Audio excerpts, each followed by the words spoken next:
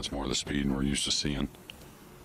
Is the two going to develop? This is what, and this is where the difference in maybe playing Thien versus just don't let up on the stroke.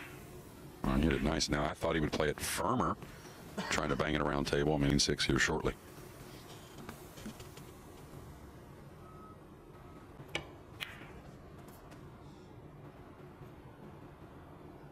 But if he puts a lot of left spin, he's not going to hit this ball.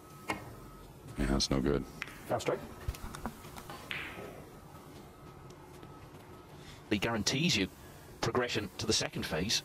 So at that point, it's almost as if he's turning his attentions to... Last year, 15 was the mark over the course of the first two. I don't think he got where he wanted, ideally, with ball in hand. Now he's going to try and track.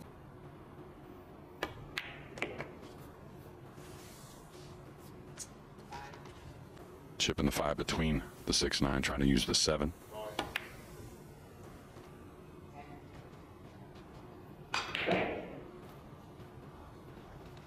Behind him to go 4-1 up on Wu Kun Lin. So he's already had one chance to win. Winning so much, he's being able to, pull on the reins a little bit when you make a little bit of a mistake and not force it from getting position in. Or out of position, they'll kind of force it a little bit. But FSR is really good between the ears. And for the third time in this match, he leads by a single racket. It's now 3-2.